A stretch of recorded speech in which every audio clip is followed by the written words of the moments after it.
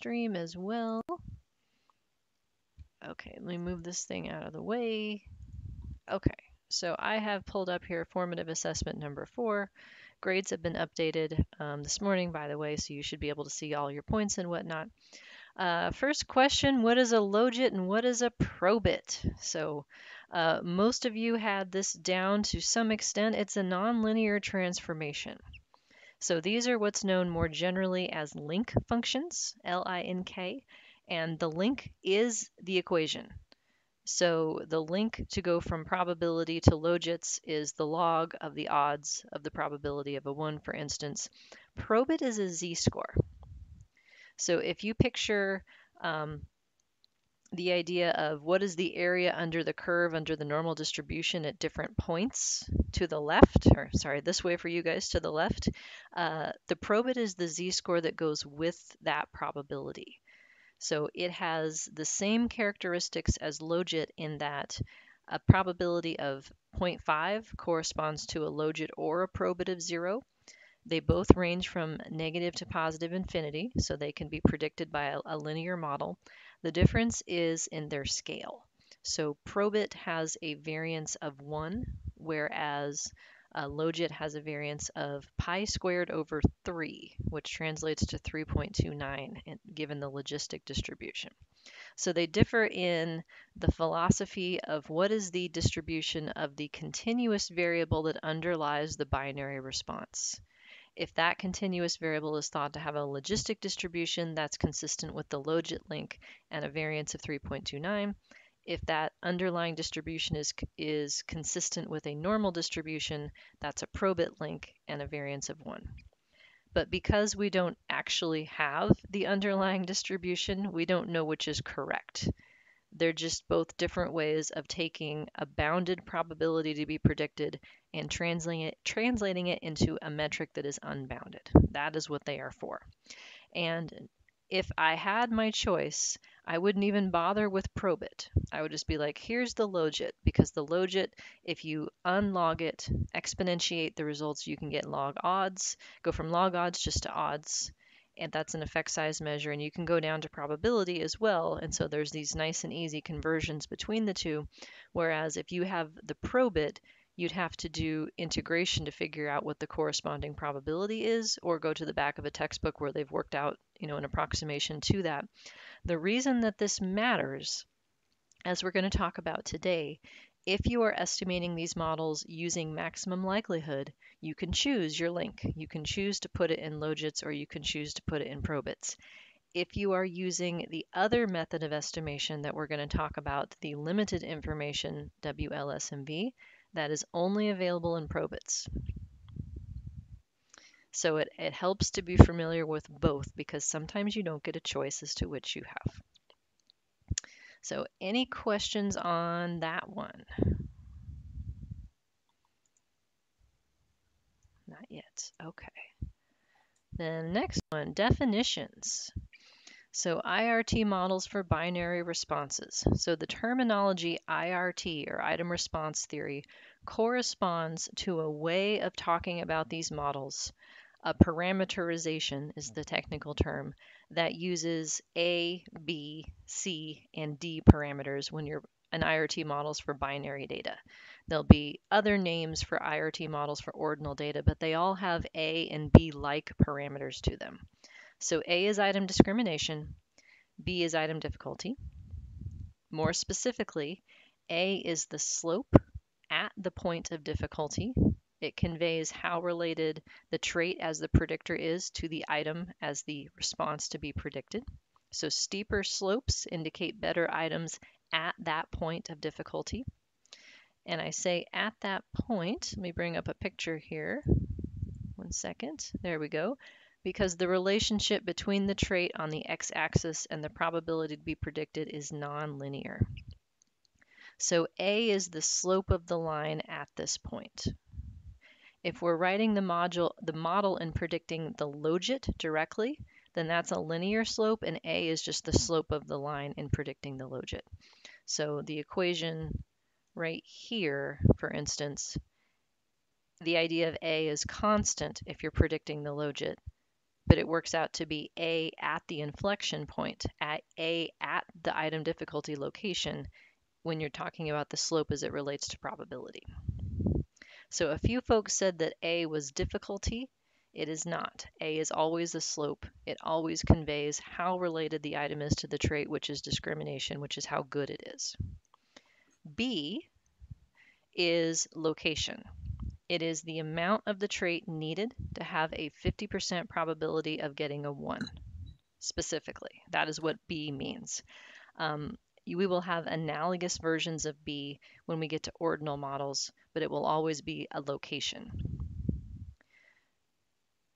And there are not necessarily good or bad with respect to B, because items that are located at different points are intended to discriminate amongst different kinds of people.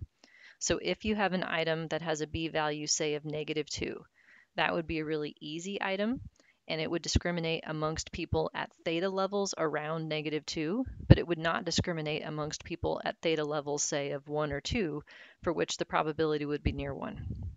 Same thing if the item difficulty was, say, a difficulty of 2, that's a very difficult item. You would have a very low probability of getting that right until you hit a theta of 2, and it's designed to discriminate amongst high theta people. So location just tells you where the item is going to be useful with respect to the trait. So any questions on that, A's and B's?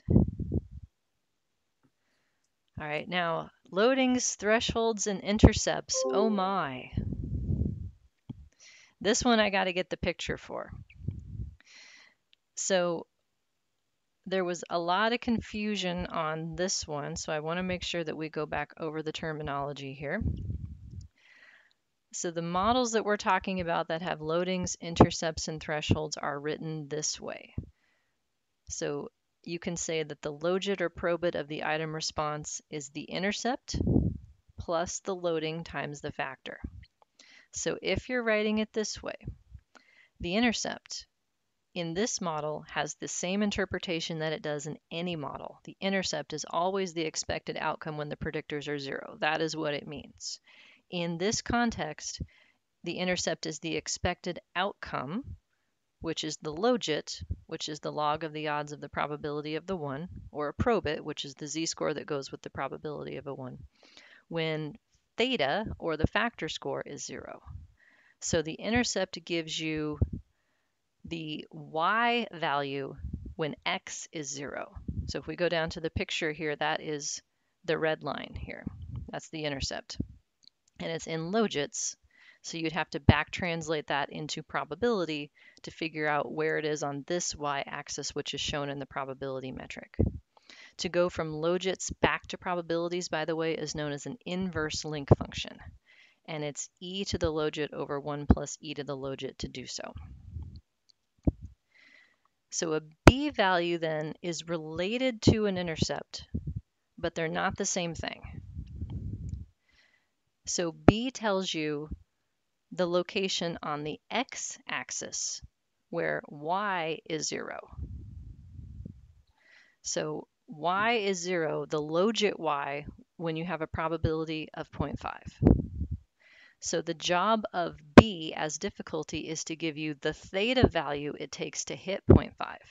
So b gives you the location on x where y is 0, whereas the intercept gives you the location on y, no, wait, hang on.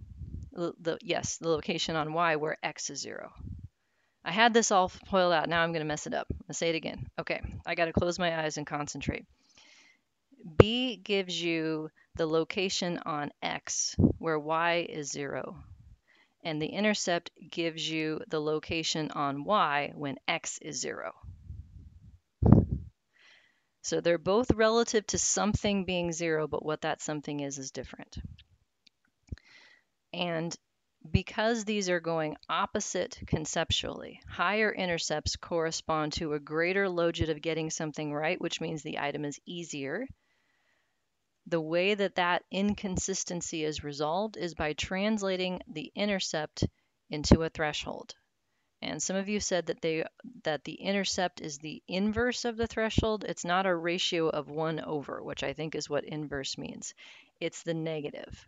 So it's a difference in sign. So -1 times the intercept gives you the threshold.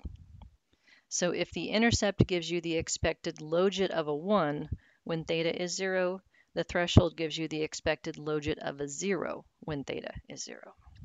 And thresholds are consistent in that lower values indicate easier items and higher values indicate more difficult items. So the moral of the story is that when you get a set of numbers out on your software, you need to be very careful about what they are. That is the moral of the story here. If you are in a model in which the theta variance is fixed to 1, then the factor loading given by lambda is the same thing as the A discrimination, but they're different if the factor variance is not 1. And the others you can find as a linear combination as well. I've got, let me see, back up a little bit. Here, slide 60 gives the conversion. So if your software gives you a version that you don't want, for instance, if it only gives you thresholds and you want to report B values, you can ask it to convert them. So you can get the B given the threshold. And if theta's mean is 0 and theta's variance is 1, then this simplifies to just the threshold divided by the loading. So we will get a chance to practice this for ordinal models, likely starting next week, if not today, because MPlus does not give B values for ordinal models. It only gives thresholds. But we can write estimate statements, the model constraint new command, the same way that you did for omega. We can use that same technology to ask it to estimate B's out of our thresholds. So fear not, you can always get the one that is implied if you can do the algebra to get the rearrangement. Okay, so questions on any of those terms?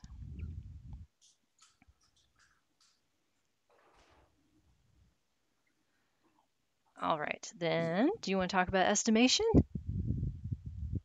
Said no one ever? But I promise it will be quick and painless because I'm not an estimation person. This is not my strong suit. I'm just going to level with you. I am a psychologist. So I did not get trained in the nitty-gritty of estimation, and so my understanding of it is not as great as I wish it were, to be honest. But I have picked up enough to where I think we can go over the highlights of what makes these approaches different and how that controls what you can and cannot do with respect to assessing model fit. So let me get to that section. All right, so picking up on slide 67 in lecture 5. There are two main games in town with respect to how these models get estimated. One of them uses all the data and makes model fit a pain in the ass. The other uses a summary of the data and makes model fit assessment way easier. There's the big picture for you. So why is the first one more painful, and why would you want to do it? So what all do we have to estimate? So let's think about this problem in the context of the example that we've been working with. We had 7 items. We had about 635 older adults who answered whether or not they could do each of 7 activities of daily living. We did that. And we found out in that data set that a model where each item had its own A/factor loading, it's where the contribution of the trait in predicting each item was allowed to vary across the items, different slopes for different items. That model, the 2PL, fit better than the 1PL. The 1PL, otherwise known as the Roche model, where all the loadings are constrained to be the same. So let's say that we're going to have the 2PL. Then what we have to estimate are 7 discriminations or loadings, take your pick, and 7 difficulties or thresholds, take your pick. Once we have one, we can get to the other. Because we have a single factor model, we don't have any factor covariances that we need to worry about. And because the model is identified such that the factor mean is 0 and the factor variance is 1, we don't have to worry about those either. So all we have are the item parameters, and those are being treated as fixed effects, meaning that each item is going to get its own version, and we can't make any sort of inference as to what it would be like for some other item. Like we're talking about item 1 specifically, item 2 specifically. So items are being treated as fixed effects. They are not interchangeable. If we added more items to the model, we'd have more parameters to estimate. In contrast, the thetas. So vocabulary review, when I say theta, you can think factor score, latent trait, latent factor, latent variable, latent construct, and true score. Any of those. That's what I mean by theta. The thing we're trying to measure that varies across people. Theta is a random effect. That means that we don't actually need to know what theta is for each person. Person 1's theta and person 2's theta and person 3's theta, those are not model parameters, the same way that item 1's A and B are model parameters and item 2's A and B are model parameters. People are random effects. What that means is that all we want is a summary of the distribution across persons, the mean, the variance, and the covariance. In this case, we don't need to estimate any of those because they're fixed for identification. But the fact that we don't have these random effects in the model is both good and bad. It's good in the sense that if we treated people as fixed effects, the more people that we added, the more parameters we'd have to estimate. So it would actually make it harder if you had a bigger sample than easier. We don't want that. But it makes it problematic in that we have to have some reasonable guess as to what each person's theta is in order to figure out the predicted probabilities. We have to plug something in the equation to make it work. And so estimation is much more complicated in these models because of this process of plugging something into theta in order to find all of the other parameters that we do need to estimate for the items. So there are a couple of different ways historically that people have used maximum likelihood to estimate these models. The term that you'll see in this context is full information. So whenever you see that term, that means you're using all of the original data. You're feeding all of the data into the likelihood. So you're getting a height for all the answers that a person gave for each of the people. Question. Usually we can still estimate theta for each person, but we don't care about. So you're not actually estimating theta for each person, you are generating a predicted theta for each person. Meaning that you don't have to do that in order to get your item parameters. You can choose to do that in order to develop some sort of score for each person, but what theta actually is, like when you generated factor scores for your assignments, that is the mean of a distribution of what the factor score could be for each person. That is what the factor score is. It is a mean of a distribution, and you get a standard error that goes with it that characterizes the width of the distribution. But that secondary process of asking for the factor score for each person is analogous to generating predicted outcomes for each person. You don't have to do it to get to the model parameters. Theta is not a model parameter. Okay, he says, thank you. All right. So full information is one category of estimation. And when we talked about CFA, we were doing full information CFA as well. There are two older methods that you may hear about that tend not to get used as much. There's conditional maximum likelihood and joint maximum likelihood. Conditional can only be used in the Roche model, where the number correct is a sufficient statistic for theta, and joint maximum likelihood treats people as the fixed effects, which means more people, more problems. So we don't want those.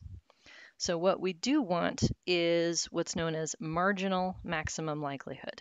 It's a full information approach where we're going to marginalize over theta in trying to get the most likely value of each of the item parameters.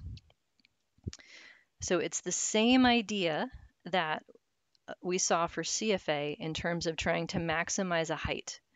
But what the height is going to be different. And in order for what I'm about to describe to work, it relies on two different versions of an assumption of independence.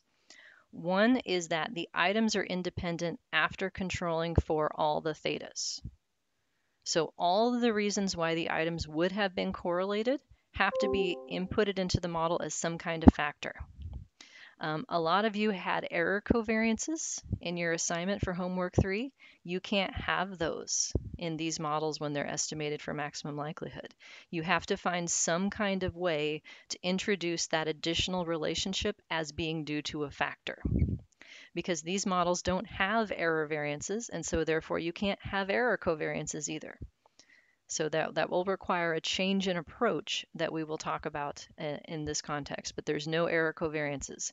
So all of the reasons why the items are related have to be represented as some kind of factor or random effect.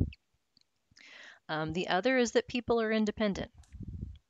What we're going to end up doing is adding together the log of the heights across people under an assumption of independence.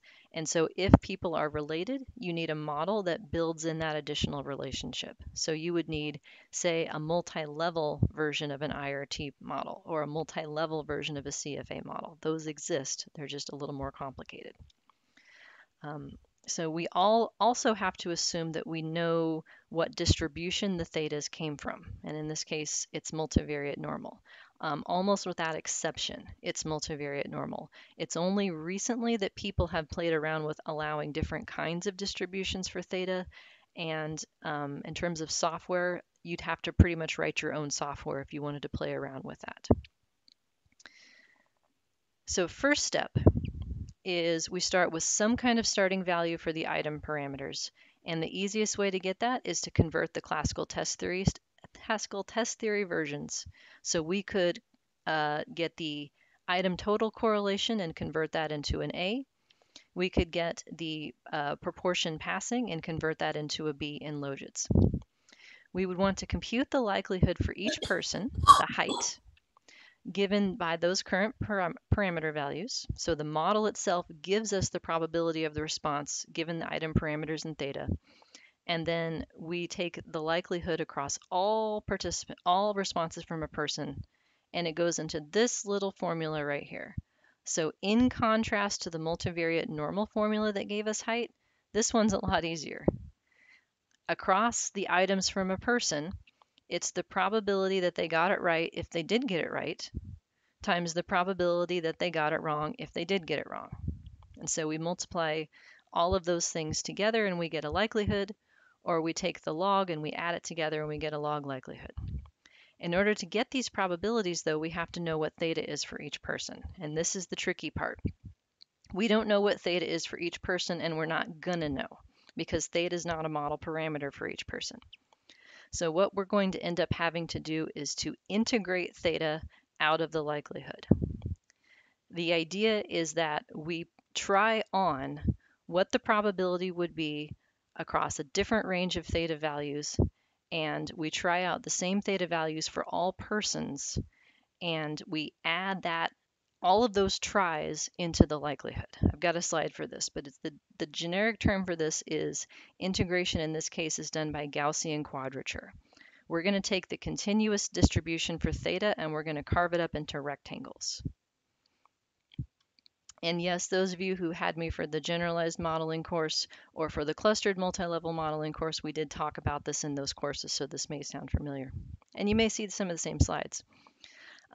If you have the right answers, then the sum total of all of these heights is as tall as it's going to be, and they can try out different versions of the estimated parameters until you get to some sort of height that doesn't change much, and the thing finishes. And there are different ways of going about this process of figuring out new parameter values. But the idea that you have to do this integration, this is why full information maximum likelihood, it takes a long time and can fall apart in these models.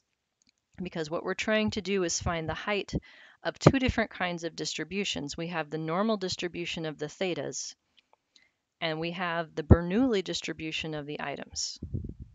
And so when you have those two things together, there's not a ready-made closed form that summarizes both of them. I did have students in a previous class try to name it though. They came up with either Normuli or Bernourmel. That's what it would be called if you have a normal theta and a Bernourmel. Bernoulli item response. Bernourmel or Normuli. Point being though, there's not a formula that goes with that name. So we have to go through this much more intensive process of trying out thetas. So the idea of this Gaussian quadrature, this idea of the number of rectangles that you're using to approximate the distribution of theta, that is referred to as the number of quadrature points. This is something that your software will decide for you or that you can tell it as an option. MPlus, for instance, does 15 quadrature points. Some of the older IRT software like Bilog and ParseScale and those, I think they do 30 for each dimension. In SAS, if you run these sorts of models, you can specify it in NLMixed, or if you have Glimix, it will choose the number of quadrature points it thinks it needs. Stata's generalized models with these options default to 7. So this is another thing that you would have to check your documentation to see what it does for you. So this is how it's going to work. Here's an example. Let's say that I'm trying to integrate theta across just 2 items for each person. So 2 items would not make the model identified, but it works better for the math. So let's say that I have an item mean that for the first item that's 0.73 and 0.27 for the second item. That corresponds to a difficulty, a logit of +1 or -1. So item difficulty would be the opposite of that, since intercepts and difficulties are going in opposite directions.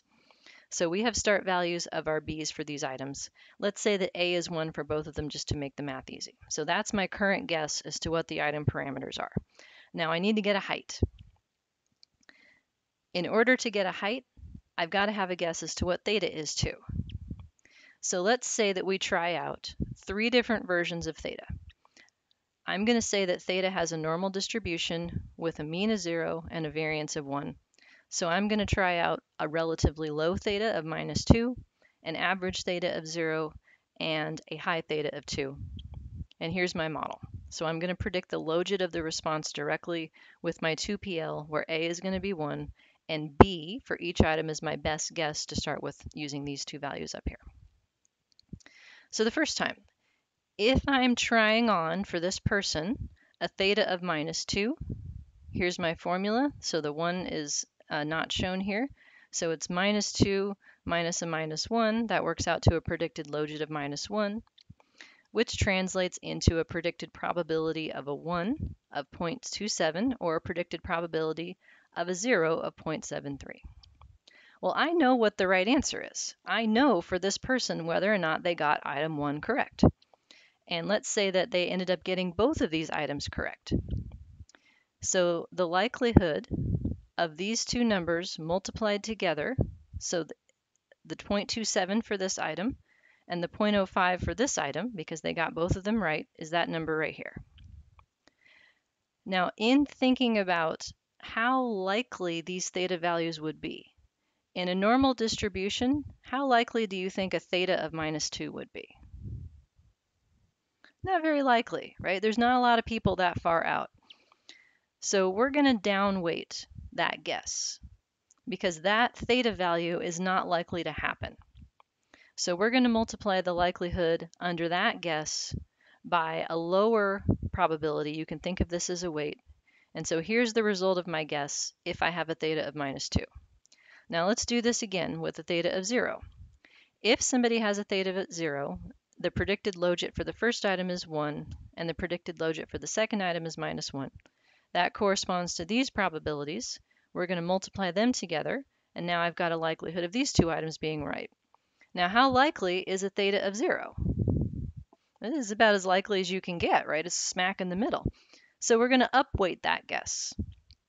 So we're going to multiply the probability of observing a theta that big times the likelihood of these 2 items both being correct if that's their theta, and then I get this result out here. And then I'm going to try on a theta of +2. And here's the likelihood of both items if they have a theta of +2, but +2 is not very likely. So I'm going to downweight that and multiply this out, and I get this number over here. So this is saying I have 3 quadrature points. I have 3 tries for what theta would be. I figure out what the likelihood of the data is under all 3 tries. So it's the likelihood of what actually happened. So if they got both items right, it would be taken from this column of y equals 1. If they got both items wrong, it would be taken from this column, or intermixed of the two if they got one right and one wrong. And now we have all of these guesses that we have to add together, and we get one sum total. What is the height of this person's data combined after trying on these thetas and weighting each one by how likely that it is to be? And so then we have this one number that summarizes the height for that person's data, and we got to do that for all the people. So this How did you get the last column? Because when I was following what you were saying, I thought you said to multiply the theta probability times the likelihood column, the likelihood of both. And times 2 also. Oh, okay. That's why I was like, that number doesn't add up to what, or multiply what I got. Thank you. Yeah, so it's the theta probability has to, these two things have to go to 1. So like if I just had this by itself, it would be 0.5, and it's the width of each one. So it's like if you have 0.5 in the middle, it's like there should be 2 of them. Okay, thank you. Yeah, thank you for the question. But the idea is that we're trying to come up with the likelihood of each person's data over a span of what theta could be. And we try on a different number of thetas, that's quadrature points. And this is just one dimension. What if I had 2 factors in the model? Well, then I would need low, medium, high for each one. That's 9 tries. Now, what if I did what M+ did, which is 15 per dimension? Now that's 225 tries. And what if I had 3 factors? That's 725 tries. So this is why multidimensional IRT models are a thing, right? There's this distinction as to what happens when you get multiple dimensions. Estimation gets a lot harder because each dimension then requires integration, and you have to integrate over all of them simultaneously if they're correlated. There's some shortcuts to this if the factors are uncorrelated that you can take that make it go faster. But otherwise, this process takes a lot longer and may result in the model not converging if you don't have enough people. So in small samples, this is particularly not going to work as great. But this is a marginal maximum likelihood where we're using all of the original data to try and find the most likely item parameters. And in doing so, we're marginalizing across what theta could be for each person. Different tries for what theta could be all get represented in the likelihood. What counts as a small sample in this case? Great question. It depends on how many items that you have. So the more items that you have, the more A's and B's you need to find, the more people you need to find them. I had, for my dissertation, I had 38 items, and I asked Susan Embertson, who was on my dissertation committee, if I could have a model that had separate slopes across items. And she's like, how many people did you have? And I said, 155. How many items do you have? 38. She laughed at me. She actually laughed at me. She's one of the most stoic, like serious people I've ever met in my life, and she opened her mouth and laughed at me. I can't have 38 slopes with 155 people, apparently. And that's only one dimension. I said, how many people would I need to do that? She's like, oh, at least 700 or 800. So you never know until you try how many people is too few.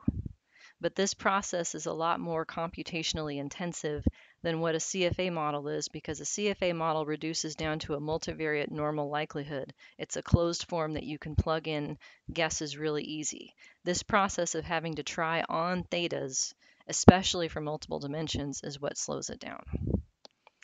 Um, let's see, question. I've seen studies where they fit a separate IRT model for each factor. Would a multidimensional IRT be better in that case? To the extent that the factors are related, yes. Because if the factors are related, they can borrow information from each other and trying to figure out what the other sets of item parameters would be. If they're not related, then I don't think you would have a savings. Shouldn't make a difference whether you try to estimate everything simultaneously. So this process will make it take longer. So just to warn you, when you're running your own data for homework 5, those of you who are fitting more than one factor may have to wait for a while. If you run into estimation problems, let me know and I can help you troubleshoot. One of the things that I would probably suggest that you do is reduce the number of quadrature points, because the fewer tries, the faster it goes. This is at every single step of the iterations, it has to do all of these tries. There's also approaches to where you're trying to sample from the tries rather than represent them all. There's an MCMC integration option in M+, and that's also the logic behind MCMC estimation, is to try and sample from all of these things rather than try them all on. So there's things we can do to try and make it work. If you run into estimation problems, I can help. Okay, I think I'm caught up on the questions. I have one more question, if that's Yes, okay. please. So I think I'm right in that one of the nice things about IRT is that once you have that information about the item, you don't have to have all the items. You can like take different items and look at someone's score based on that, right? You can predict their theta, yes, Okay. based on, yes. And so once So you have, go ahead. Well, what seems confusing to me about this is the theta. So like you're using the item I guess like for some reason it seems circular to me. Like if you are using like the people that you gave the test to inform what the difficulty of the item is, and then you're using the difficulty of the item to predict someone's theta. So doesn't that mean it's still like population or sample dependent? I mean, the values themselves are not supposed to be, but the standard errors will be. Standard errors, okay. Yeah. The chapters, I think it's chapters 7 and 8 from Susan, the Emerton and Reese text, is talking about estimation of the model as well as she calls it scoring of theta, because you're right. Once you have the item parameters, you just plug in this process that's on this slide 74. You can use it to find what the most likely theta is given the item parameters. But yeah, there is sort of it's a back and forthness to it. The idea of trying out all possible thetas for each person is trying to, I think, avoid the circularity, right? Because you're not saying, oh, this person has this theta and now I'm going to go find the item parameters. You're acknowledging the uncertainty and what theta could be for each person and weighting the guesses by how likely each type of theta is. Okay. So yeah, this is one of those things. The factor scores that you get out of M+ are the same whether you're doing CFA or IRT. If you used factor scores in the context of CFA, somebody will probably yell at you about that because they'll be like, why didn't you do the SEM? Because the SEM allows you to look at the relationships among the factor scores without treating them as observed variables. But IRT, the point in a lot of applications is to get estimates of the thetas and then go do something to them. The thing about that, though, is that not only is the theta the best guess for a person, but it has a standard error to it. And so unless you bring those standard errors with it, the thetas have differential reliability that you wouldn't acknowledge. So each person has a distribution. Here's my little normal distribution for what theta should be. And if you're at an area of the curve where there's not a lot of information, your distribution of theta could be like this. And if you're at the area of the curve where you have a lot of information, it could be really tiny. And without that additional reliability info, I think it's misleading just to have a theta, especially when you don't have very many items. And that's why in the context of educational testing, you have hundreds and hundreds of items because you're trying to get the standard error to be infinitesimally small to where you can just give the theta and call it good. If you have 7 items like this, standard error is going to be huge and differentially huge at different points where the information is. So, okay, other questions? So this is full information maximum likelihood that we're talking about. I'm going to skip this stuff. This is talking about how they find a theta. This is in chapter 8 of Susan's book. That's where I actually took this thing. But it's the same process of trying on different values of thetas and coming up with the likelihood, because you know what the item parameters are, and so you know you're trying to find the value of theta that makes the data the highest. And so it uses calculus to try and trace the likelihood function for each person and figure out where the guesses should go as to theta. The second derivative of the likelihood function tells you the steepness of the curve. It helps you navigate your guess as to whether it should jump up high or jump up a lot. And the direction of the derivative tells you whether you're too high or too low. All of that stuff is sort of inconsequential for our purposes in terms of evaluating whether or not the model fits and why that is such a pain in the ass. So there are 3 kinds of thetas that you can get.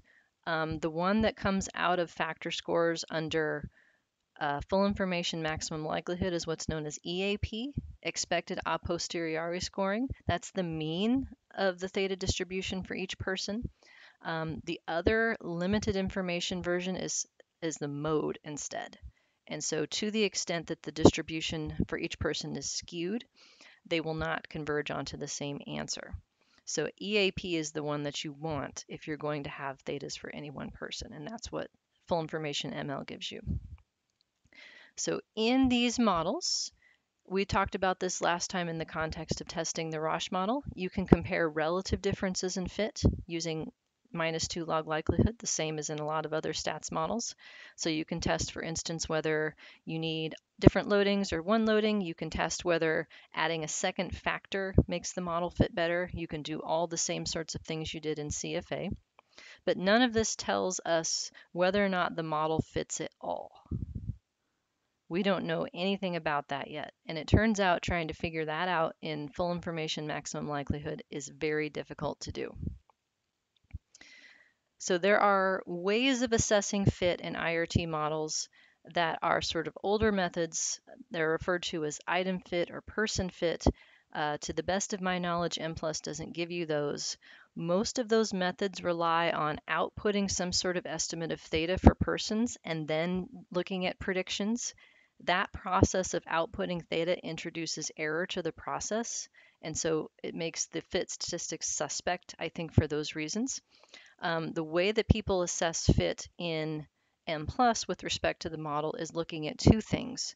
To what extent are the marginal probabilities of each category reproduced? That's what's known as univariate item fit. So if we know in the data, for instance, that 70% of the people got a 1 and 30% of the people got a 0, the model should predict those marginal probabilities, and that's usually not a problem. Bivariate model fit is looking at chi-squares for each pair of items and trying to see to what extent the 4 cells of the items in binary data would be reproduced. So there would be a whole lot of those, one for every possible pair of items. And that output is known as TEC10. That's how you get the bivariate item fits in M+. It generates a whole lot of output. And that can give you sort of the discrepancy between the model and the data with respect to each pair. It's the analog of normalized residuals, but it's a series of chi-square tables rather than summarized in a matrix. There's a chapter that I gave you on your reading list, the 2015 chapter by Albert. He introduces some other measures of item fit. These are not in M+ as far as I know. They're probably in R and other things. So these are other measures of fit that you may see introduced. But why is this so difficult? Is because we don't have an H1 model. The correct model with respect to what the estimation process is trying to reproduce is the multi-way contingency table of all possible item responses. That's what the data are trying to reproduce. And the way that we know how many possible cells there are in that table is the number of responses with the number of items as an exponent. So for instance, if I have 24 items, such as there was in your gambling example in homework 4, that's 2 to the 24.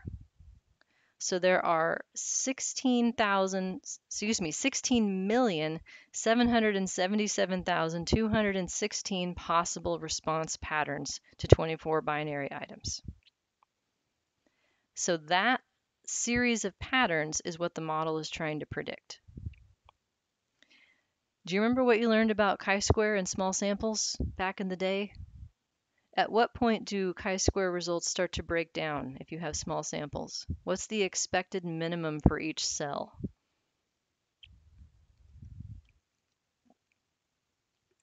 We have a vote for 5, I think. 5 is what I was taught. 5 to 10 I've seen in different sources. So yeah, in order for a chi-square statistic that matches the observed contingency table to the one that's expected by a model, for that comparison to be valid, you need at least 5 to 10 people in each cell. So for this 16 million response patterns times a minimum of 5 people in each one. Yeah, T is laughing. Exactly. What's 16 million times 5?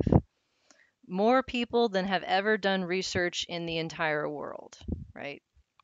So we don't have a basis for judging how well the model predicts the contingency table relative to the data. We don't have enough people to fill out the cells. So degrees of freedom in these models is the number of possible response patterns minus the number of estimated parameters minus 1. So the degrees of freedom would be this. And so this is the reason on your output, M plus is referring to the number of cells in a contingency table and how many had to be deleted because they were empty. And the Pearson chi-square and the likelihood, I forget what it's called. There's 2 different kinds of chi-squares on there.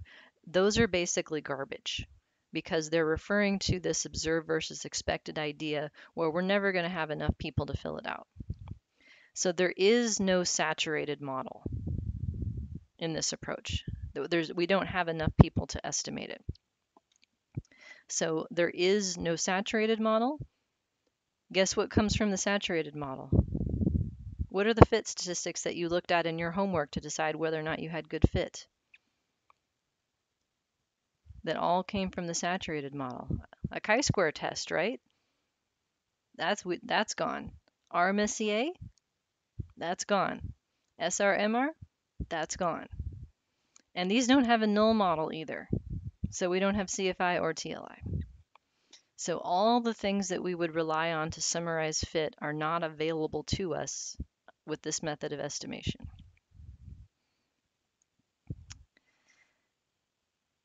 So that's the bad news. So if you're saying to yourself, well, then why would I do this? And why is it that people are able to use CFA for categorical data?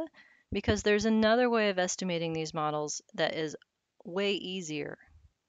And if you're willing to live with some of the assumptions, then it makes it a lot easier to assess fit and a lot faster to do estimation.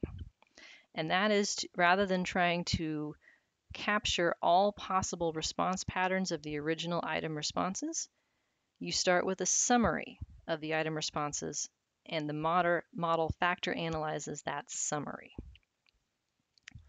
So welcome to limited information estimation. So the approach that I'm going to describe to you is weighted least squares. There are lots of versions of this. If you are using a package that is not M+, it is known as diagonally weighted least squares. It is WLSMV within M+, which stands for, I had to write it out, weighted least squares parameter estimates that use a diagonal weight matrix and a mean and variance adjusted chi-square test. That's a mouthful. The idea is that what we're going to do is first estimate a summary of the item responses. So remember what we had in CFA, what the right answer key was, right? The H1 model in CFA was a covariance matrix. you let the items be whatever they want. So the covariance matrix has all the mean vectors, it has all the variances and all the covariance matrix, and that's your H1 model.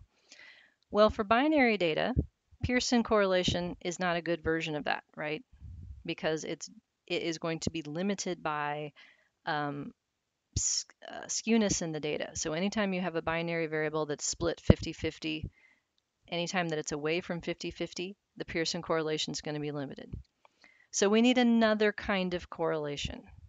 So I'll introduce that on just a moment, but conceptually you can think of it as, well, what if we had a correlation among the logits or probits as our summary, and then we could fit a factor analysis to that summary in the same way that you can fit a CFA model if you only input a covariance matrix. You can figure out all the parameters from it.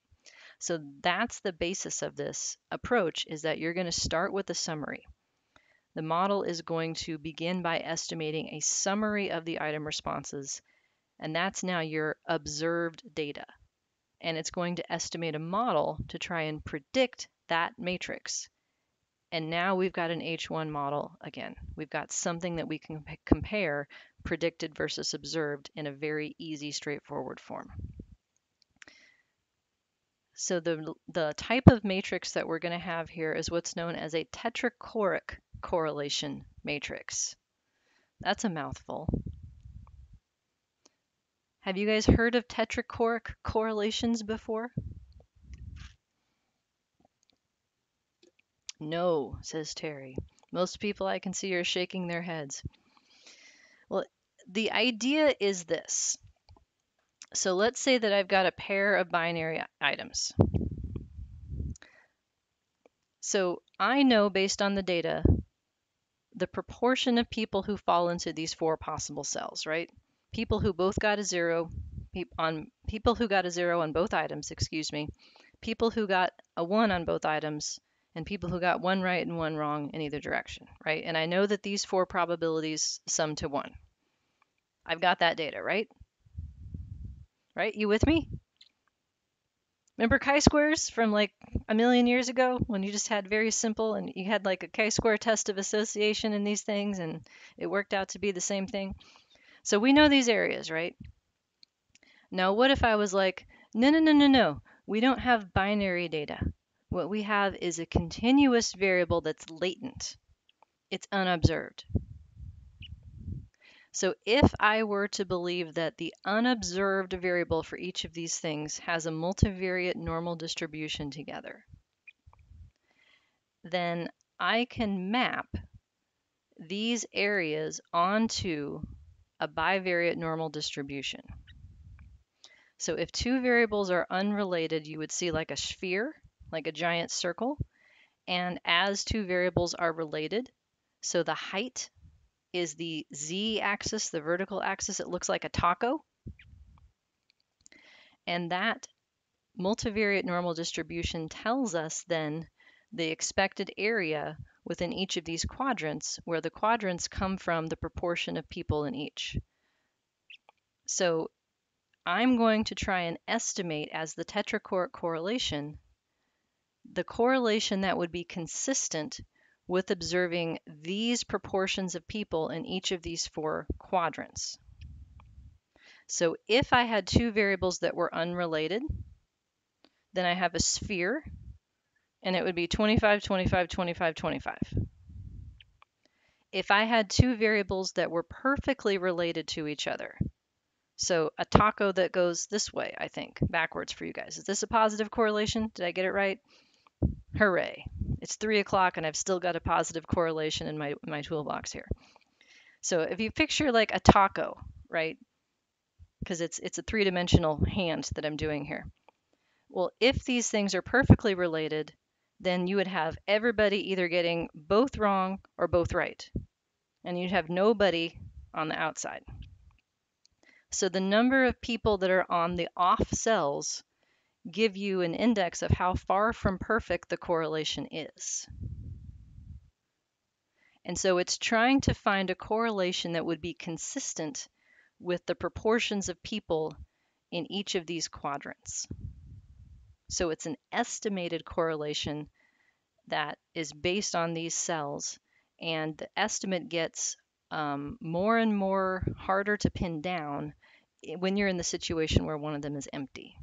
So you will see an error message about that in M+, that you encountered an empty cell, in which case it's not sure what the correlation should be. So the idea is that it's trying to estimate what the correlation would have been had these variables been continuous. That's the idea.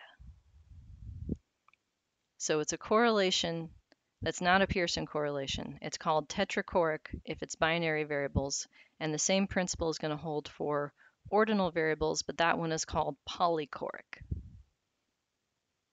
You can get these correlations from ProcFreq in SAS. Trying to remember what they are in Stata.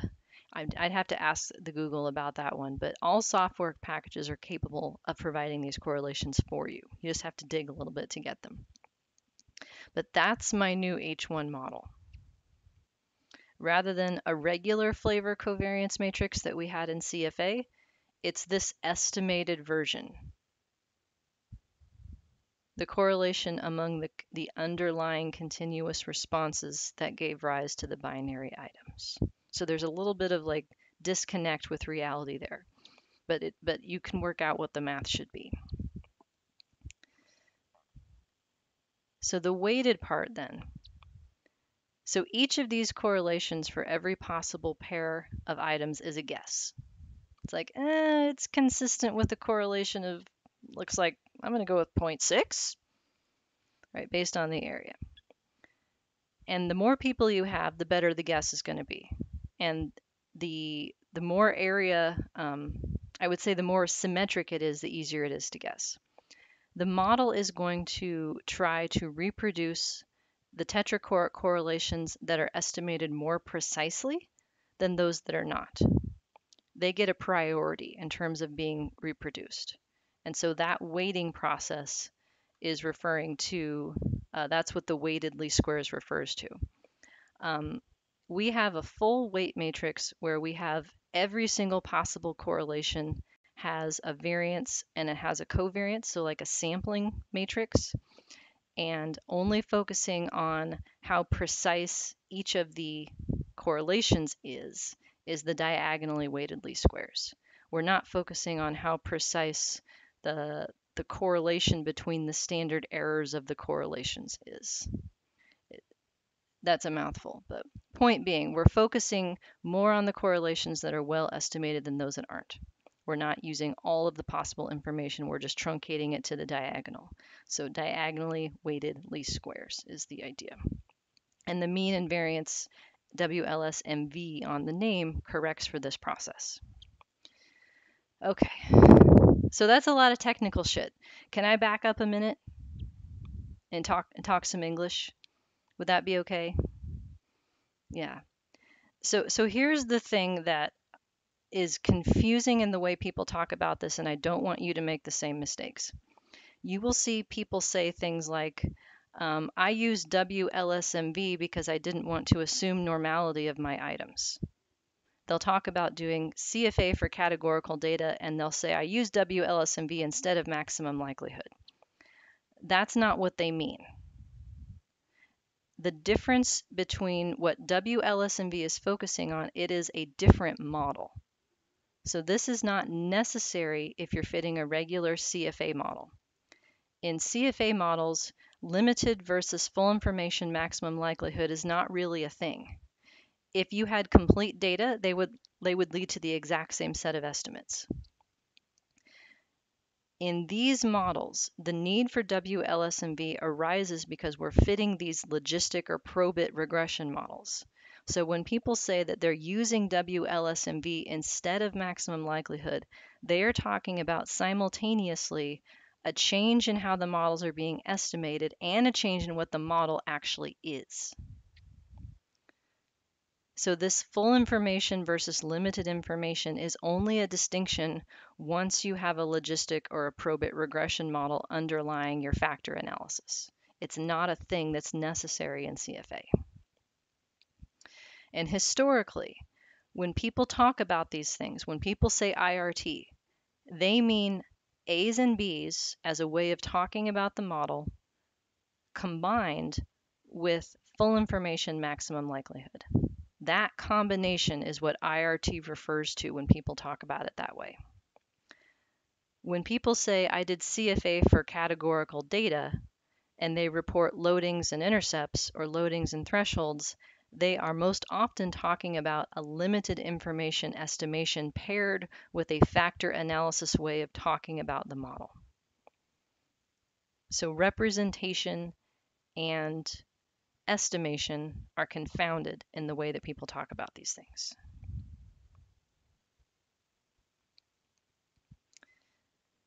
But you can have all four possibilities.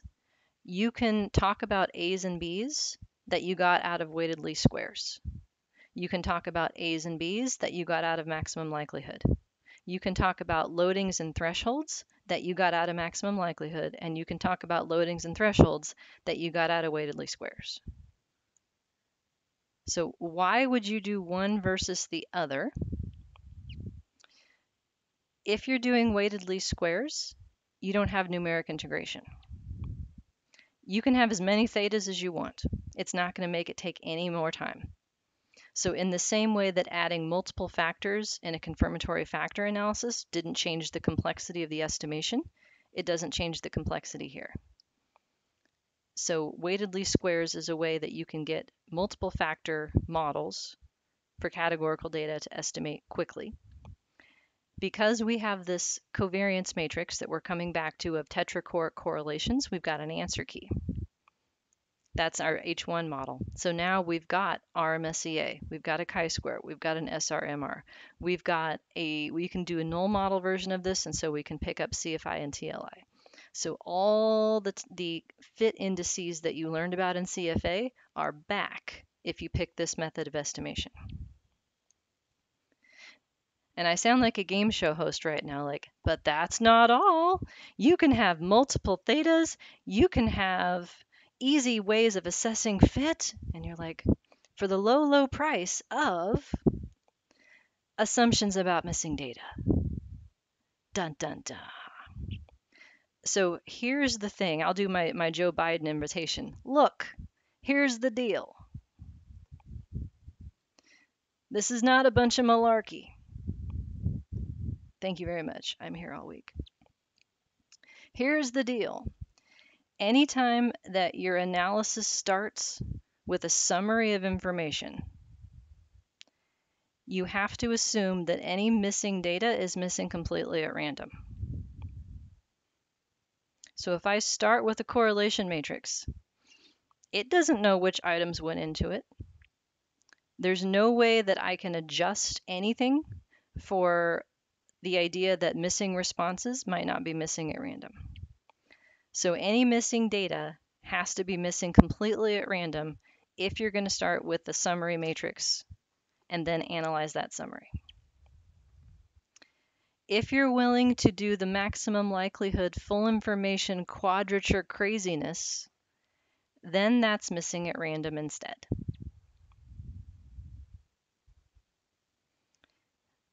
So when would this matter? Well, do you think people skip items for reasons? Probably. Yeah, most likely.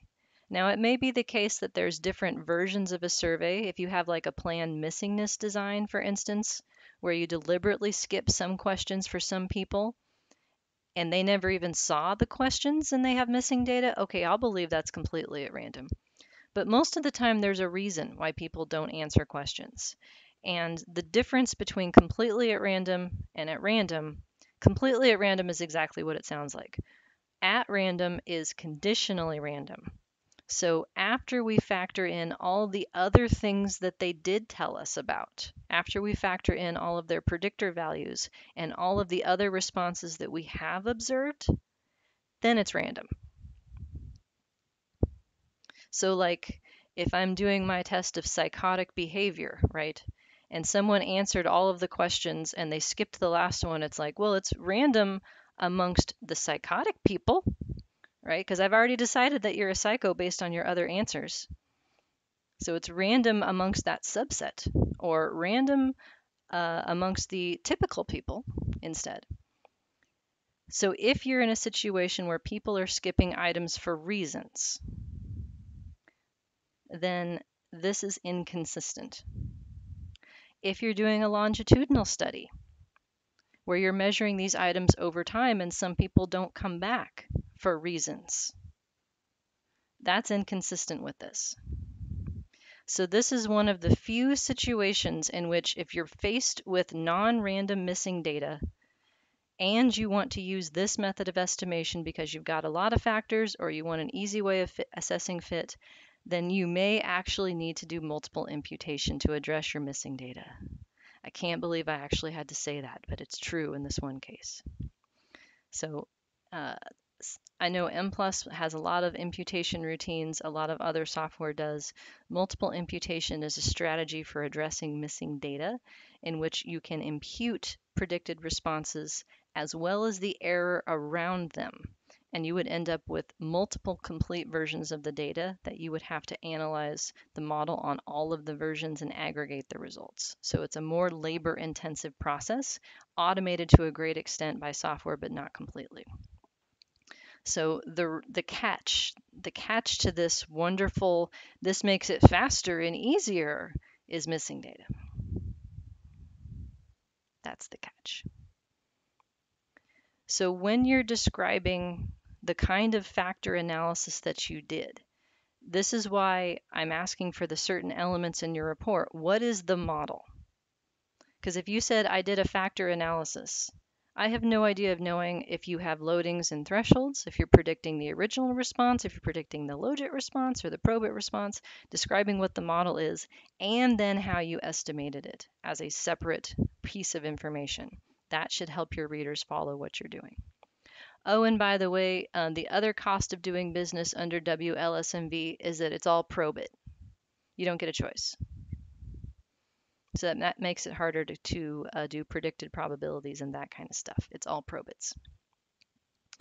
There are two versions of scalings of WLSMV, and it has to do with whether or not the total variance of each of the variables in this tetracohort correlation matrix is set to 1, or just the residual variance is set to 1. In your examples and in your homework, I'm asking you to use the theta parameterization option as it is known. So that will be a choice, parameterization equals theta, because that one simplifies to the probit model where we're saying that the error variance is 1. So that version of the scaling directly corresponds to the IRT parameters. The delta method takes the total variance and makes it 1, which is a little bit trickier in terms of the conversions back and forth across the A's, B's, loadings, and thresholds. All right, nested model comparisons are done differently too. So in WLSMV, there's no more likelihood. Like you literally will not get an HO likelihood or an H1 likelihood because it's not done in likelihood. Instead, you have to ask M+ to do your nested model comparisons. And it's a process that's known as diff test. And the way that it works is that when you estimate a model that has more parameters as the first one, you save the results from that model using the save data command. And then for your comparison model that is nested within it, that has fewer parameters, you will add a line on the analysis command that uses the information from the previous model and does the comparison. And then the chi-square test for the comparison is part of your output in the simpler model. So you will get a chance to practice that in your homework as well. All right. So under ML, there's no fit that's directly provided. The best that you can do is look through the pairs of item chi-squares. That's given by the Tech 10 output. Under WLSMV, you will get an option under residual that gives you the leftover correlations analogous to the normalized residuals, but there's not a normalized version. It will just give you the straight discrepancy between the tetracohort correlations estimated from the data and the ones that are predicted by the model. So local fit will work exactly the same way, and global fit will work exactly the same way as well. Okay. Questions as we're wrapping up here. So given that in regular flavor maximum likelihood you can't have error covariances, you actually can in WLSMV. So that's another thing I could put on the pro list of this report. But if you are in regular flavor maximum likelihood and you can't have error covariances, here's what you can do instead. So those of you who ended up with error covariances in your model in homework 3, this is for you. This is what you'll have to do instead in homework 5. Instead of using width, where you list the residual variances with each item with a width that creates this covariance here, we have to create a separate factor. So for instance, if I have 5 items that all load on one trait and I want to create an extra relationship between items 2 and 3, I have all the items load on one trait and then I define a separate factor. I'm calling it a specific factor or a method factor. I'm calling it error factor because it's taking the place of the error covariance. I'm fixing each of the loadings for this pair of items to 1 and estimating its variance. And I'm holding the correlation, the covariance, excuse me, of that new factor with the original factor at 0. And the variance of the new factor becomes the error covariance. So the idea is that you're representing all of the ways the items are related to each other through factors only. And this is the same thing as just adding an error covariance, adding a new factor with both items loading on it perfectly and estimating the factor's variance. If you had a negative error covariance you were trying to put in, one of these would have to go to a -1 to make that work. And so then after doing that, you would end up with the variance of the error factor as your error covariance. Ta-da! How do you present this to a reviewer? Oh, better yet, you make this a selling point. This is not a convoluted mess. This is a bifactor model. It's fancy and awesome. That's how you sell it. We'll talk more about that later. Yeah, it's a selling point. So if you have a whole bunch of error covariances, you put them into a factor. And then you could call that factor like the positive wording factor, or the negative wording factor, or the these items all asked about this in common factor. Yeah. All right, that's enough for today, don't you think? More than. All right, let me know if you need anything. Otherwise, I'll be happy to see you on Thursday. Take it easy, folks.